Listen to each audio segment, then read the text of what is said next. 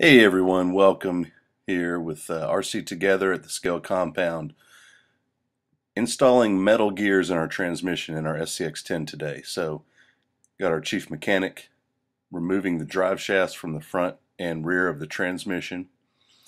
First step, as you can see, got the chassis removed of the wheels and the body here for easy access.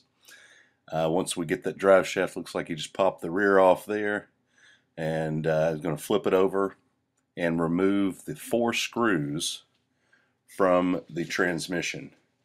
So that will be 2 closer to the center and then 2 that are off to the side. Those 4 screws hold the transmission in place. So once you have the drive shafts removed, pull those 4 screws out and set those aside. Make sure we don't misplace anything. You can see the transmission drop right there.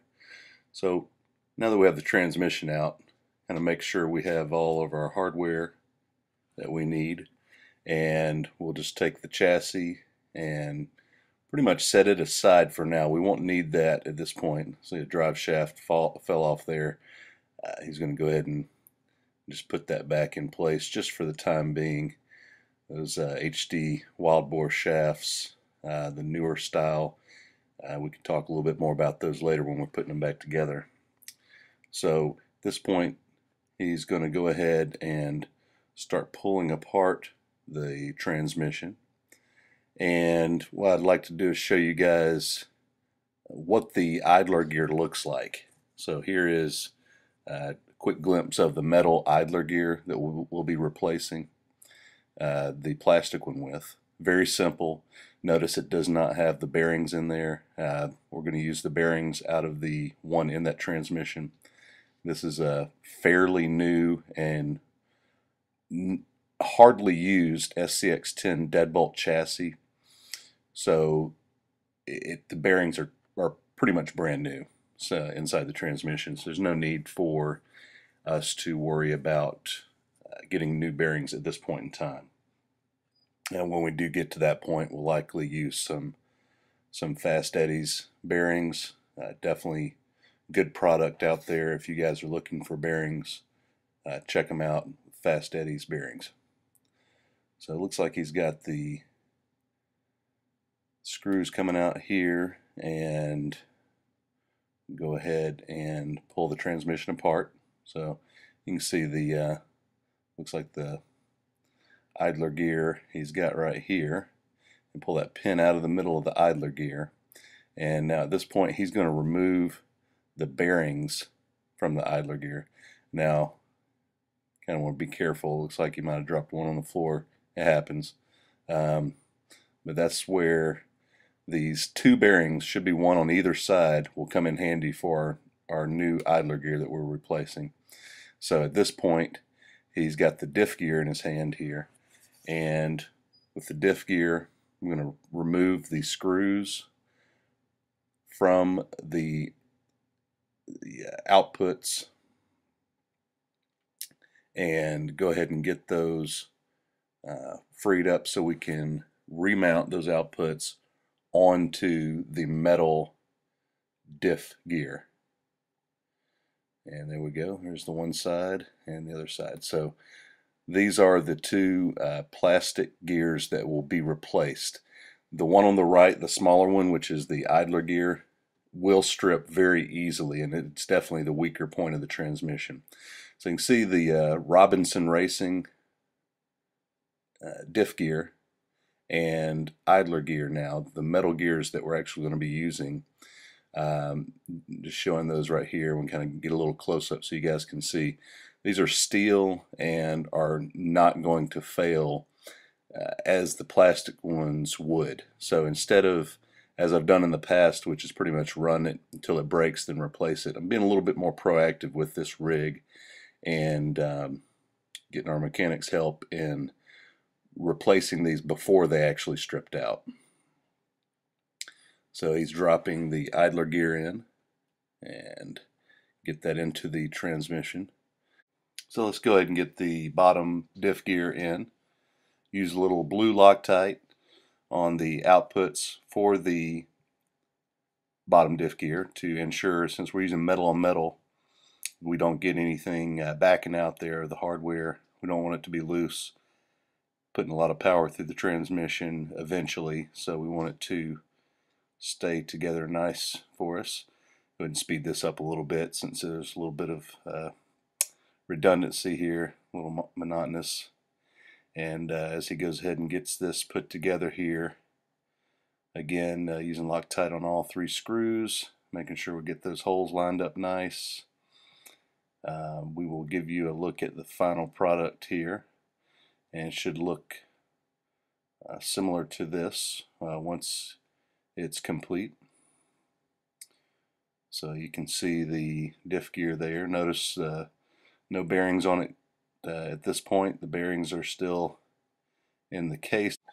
So now that we got the diff put together, we're going to apply some grease to, really for multiple reasons here. We want to provide some lubrication for these new metal gears that we're putting into the transmission. Will help as well keeping a little bit of the noise down. Sometimes the metal gears can get a little louder than the plastic ones. Although they're much sturdier, we don't want any additional noise, so it'll help a little bit with that too. Another reason the grease is a good idea is to help prevent any damage that could be caused by any moisture buildup. So that grease is not only going to help the steel of the gear itself, but the bearings within the transmission should any moisture buildup occur, or if any moisture creeps into that transmission. Try not to run in too deep of water anymore after really doing a lot of damage to some earlier rigs that we ran, and this will just give us a little extra help in case some gets in there. So here's the transmission. Before we put the other side on, you can see the gears lined up quite nicely. They are all metal gears at this point. See the idler right there in the center and the diff gear on the left. Stock axial 27 turn can there. And we'll go ahead and now place the other side of the transmission casing back on. Just want to make sure we line up the bolts with the holes here and feel that kind of snap together. We want to feel that snap and see that the seams are fully closed. There we go. Before we start running the bolts back into the transmission casing. So as he drives these in, kind of work to get that lined up just right, you're going to notice that there are the majority of the bolts here are just driven right in. You want to make sure to tighten them down fairly snug, but not take care not to over tighten them. And then there will be a final bolt that will be driven in that will actually require a nut on the end of it. So I believe that one is going to be coming up here. There we go. So you want to kind of pay attention to these as you take them apart as well, so you know which ones are in the proper position there. So grab your hex driver or something to hold that nut in place while you drive in the final bolt, and you should have your transmission case fully put back together at this point. So I just want to make a quick note on the Wild Boar HD drive shafts. There's actually tick marks on the female, there you can see right there, and the male, dual-sided male end. You want to line those tick marks up on both the females and the male. And the reason I know this, it was very hard to find a post on this, but I did stumble across one. I had the new SCX10 had a really bad wobble in the front end, and all I had done was drop a drive shaft and put it back together. So I knew something was really off there, and I think if we can zoom back in here and show you again, you can notice the tick marks on all 3 pieces.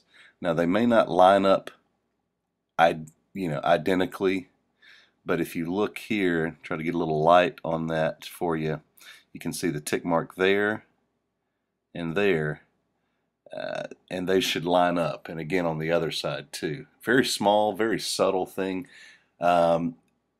If not, if you don't have those lined up, they will be out of phase and give you a wobble. So if you ever notice a wobble, you may want to check that. So onto the transmission being placed back into the vehicle. We're going to attach the drive shafts to the transmission and get the transmission case mounted back to the chassis. Now you could mount the transmission first and then attach the drive shafts. It's really a matter of preference here. Doing it in this manner, you can manipulate the transmission freely to get the drive shafts on. It may make it a little bit easier for you. So our chief mechanic here is, in this case, preferring to go ahead and attach the drive shafts first and then bolt down the transmission. So again, matter of preference. So once we got the drive shafts attached, flipping the rig belly side up, and we got some screws here.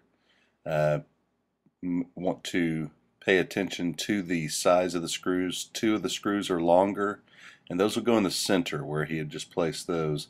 And then there's 2 shorter screws which will actually come out on the 2 holes in the side, closer to the side rather. So want to make sure you get those lined up properly. No need for Loctite here, metal into plastic. Tightening those down nicely and just barely snug initially to get them all 4 ran into their proper place, and then you notice he'll kind of come back and give them just a little extra torque to make sure that they're in place nice and tight. And there we go.